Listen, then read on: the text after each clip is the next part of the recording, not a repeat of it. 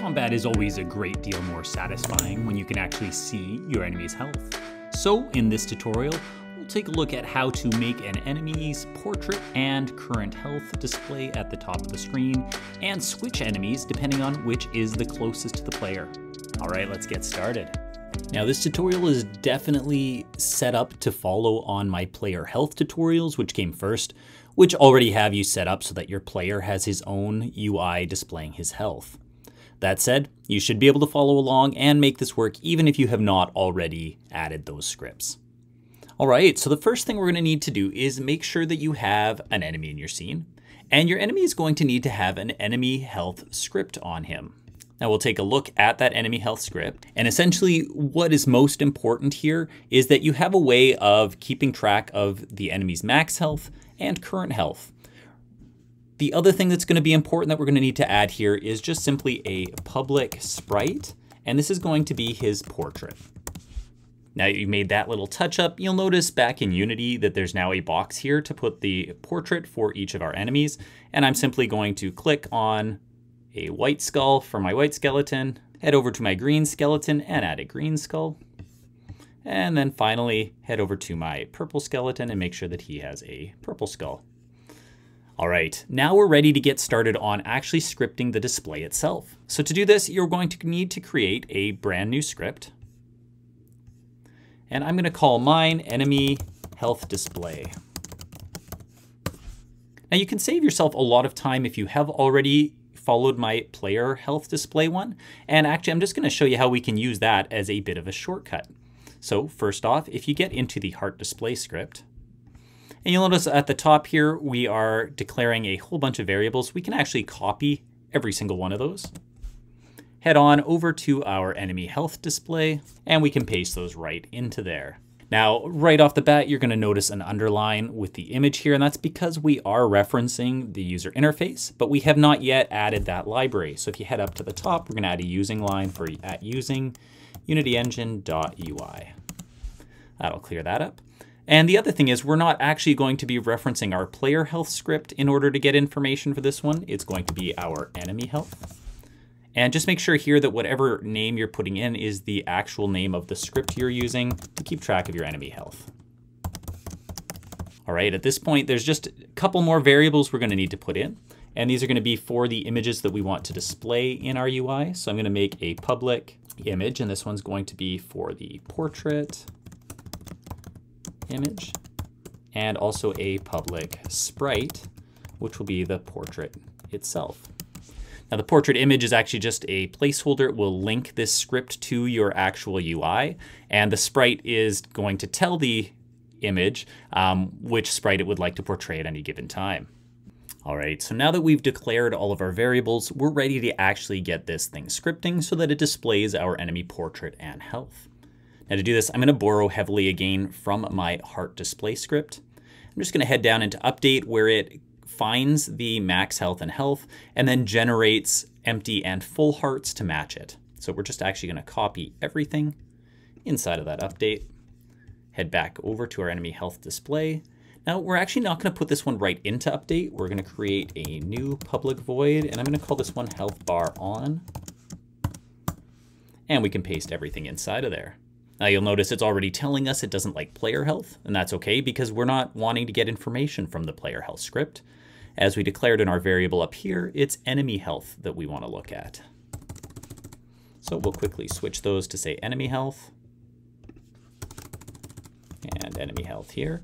And you'll notice after the enemy health, the max health and health, those do need to exactly match whatever you've called your variables in your enemy health script.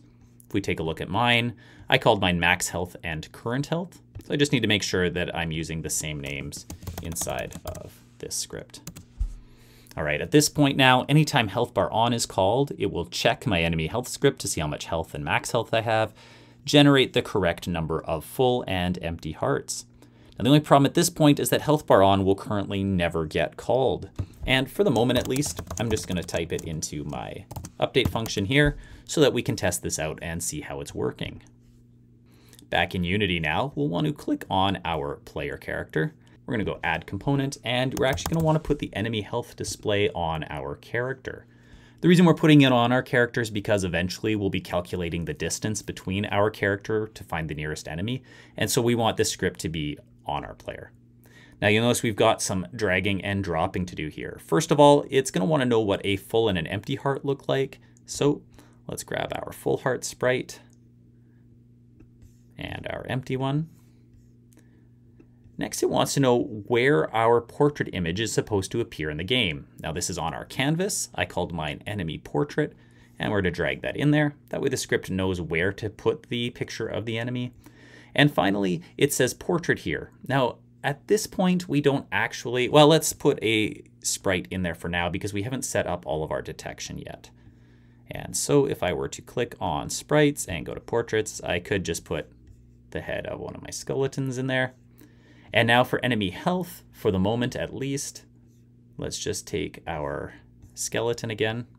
We'll just grab our skeleton character and drag him in there. Now that our initial coding is done, we can actually set up our UI display elements. So first off, I'm going to click on my canvas here in order to zoom out, and we can see my player's health system is set up there. I'm going to set up something very similar for my skeleton here, or for any enemy for that matter. I'm going to give them a maximum of 10 health, but what I want to do this time, add it as a UI image, and then make sure that the sprite is set to a heart. I'm going to set them up on this side, but I'm going to change the size so that it's clearly not my player's health that we're talking about here. And so I think what I might do is take it down by half. So we get a much smaller system up and running here. As with the player though, I'm going to make 10 of these.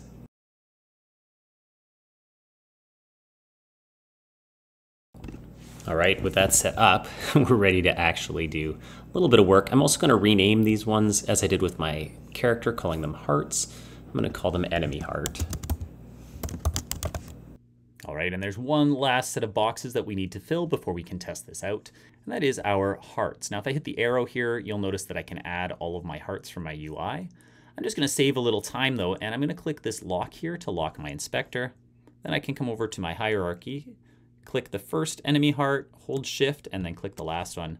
And then I can drag them all over here at the same time. Now our script is going to know which hearts it's supposed to display and not display when I'm running the game. Now when I test the game, it automatically reads from my enemy health script that he currently has 3 of 3 health, and it shows me his portrait. And if I come over and deal damage to him, my fireball does 2 damage, and I can jump on his head to finish him off. Now, that's working pretty well if you only have one enemy in your game, but if you've got more, there's a problem because it's not actually doing anything when I go near other enemies. And so we've still got a little bit of work to do. So at this point, we're going to head right back into your enemy health display script. All right, so once we're back in our script here, we're ready to get working at finding out which enemy we actually want to display the information for. Now to do this, we're going to head down below our start and update functions, and we're going to create a new public void called find closest enemy. Now the first thing that we want to do here is we're going to declare a couple of variables. The first one is going to be a float that we're going to call closest enemy distance. And to start off, we're going to set that to math function dot infinity. Now that seems a little bit much. Math infinity essentially means set it to the size of your entire scene. And so at the start, we want to actually scan the whole scene for enemies, and that's what this is going to do. Our starting distance of the closest enemy will be the whole screen, and then it'll zoom in to find which one is actually closest. Don't worry about the green squiggly here. That'll go away later when we actually use this variable. The next variable we're going to do is an enemy health variable. Now for this one, I'm using the exact name of my enemy health script, so make sure that you do the same. And we're going to call this one nearest enemy. And to start off, it's going to be equal to null because we don't yet know what the nearest enemy is. Next, we're going to make a list, an array, of objects in the game that have the enemy health script on them. We'll call these potential targets.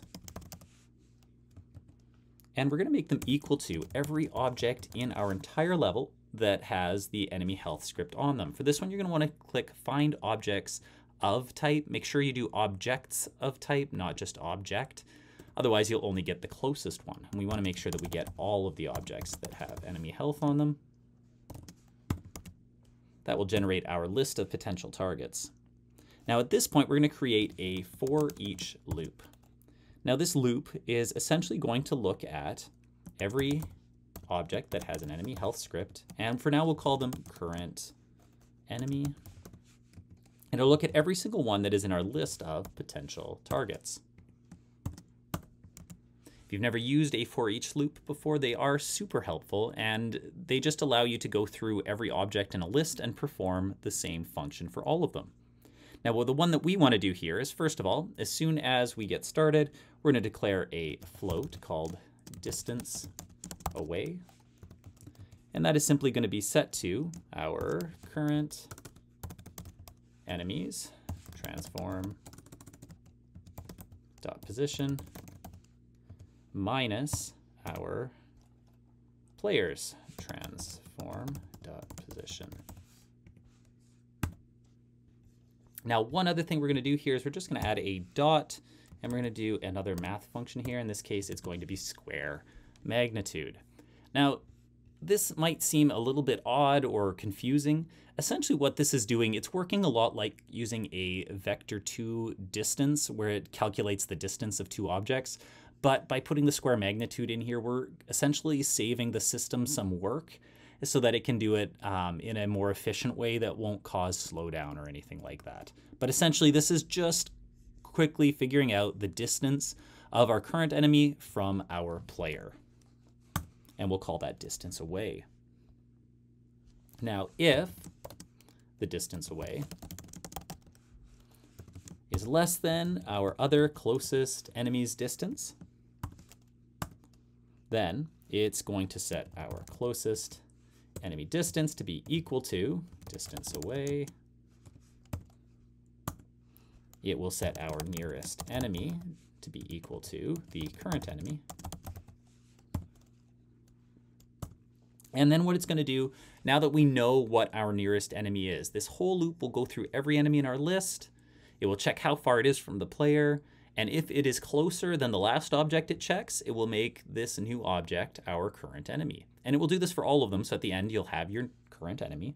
Now what we want to do is read the enemy health script to find out some information. So first of all, now we're going to say that max health for this script is going to be equal to the nearest enemy dot max health. So it'll read that script. It'll find the enemy's script and read that. It's also going to check health, and it will make sure that it's equal to nearest enemy dot health. Sorry, and then remember in my script I called it current health, so I want to make sure that this one is also current health. And finally, we want to find out what the portrait is. So we want to make sure that portrait image dot sprite is going to be set to be equal to whatever the nearest enemy's portrait is.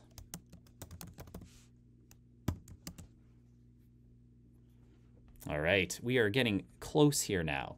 Now, one other thing that's really important is we want to make sure that we are actually calling this function at some point. And so right now it's just sitting here never being called. So we're going to head on into update and make sure that it is constantly calling find closest enemy. So we'll always be searching to see where our nearest enemy is. Now, one other thing I want to add to this find closest enemy function is I don't want it to display the closest enemy all of the time. If I'm nowhere near an enemy, then I'd like it to just leave my UI nice and clean. And so I'm going to come down here, and after it's done this for each loop to find the nearest enemy, I'm just going to have it check to see if the closest enemy distance is less than or equal to, now you can pick a number here. I'm going to pick 25. I find that that gets me close enough that I know the enemy is a threat, but if I get far away that it's no longer a threat, it will simply disappear. And essentially what we want to do is if the closest enemy's distance is less than or equal to 25, then we're going to turn on the health bar. And that is the function we wrote earlier that will decide how many hearts to display. We can then head back up to our update. We no longer need to turn health bar on constantly because it'll get turned on every time an enemy is close instead. Now the other thing we want to do, this will turn on our health bar once we get close enough, but at this point we're never turning the health bar back off again. So we're going to add an else statement here. And that is just going to be to turn off the health bar. So health bar off. And as you've probably noticed, we have not yet created that function, and so we're going to need to do that now. We're going to create a public void called health bar off. And this one's actually not super complicated, fortunately. Now, what this one is going to do is essentially it's going to take portrait.enabled equals false, so it'll turn off the face picture. Oh, and sorry, that should be portrait image. And the other thing we want to do is turn off our hearts. So we're going to use the same for statement that we're actually using down below to turn the hearts on, but for, and we'll just use this loop here, for integer I equals 0 to start, as long as I is less than the number of hearts that we have. And then it'll add one each time.